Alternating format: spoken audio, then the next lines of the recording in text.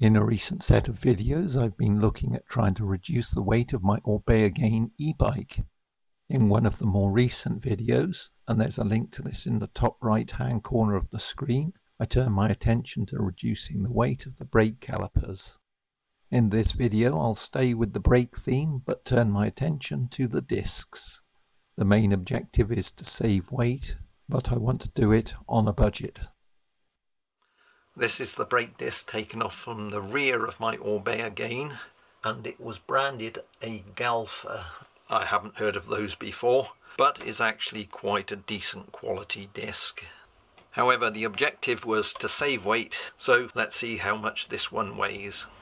A single disc weighs 100 gram, so a pair weighs 200 gram.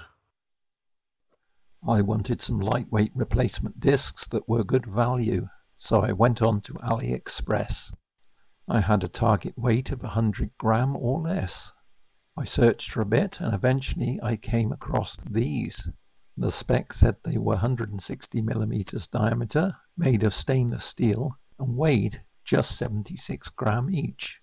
Better still, the price was just £1.63 per disc. However, once I included tax and shipping, the total cost delivered to my door was just under £8 for 2 discs. Pretty good, I think.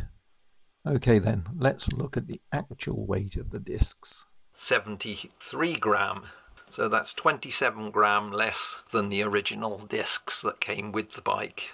So 2 27s are 54 gram. So that's a 54 gram weight saving for a cost of roughly £8. So if I do the calculation, that comes out at about £150 per kilo saved. Now that's more than some of the items, for instance the saddle. However, it's not nearly as much as upgrading the group set. So all I need to do now is put them on the bike and test them out. From me, for now, it's goodbye.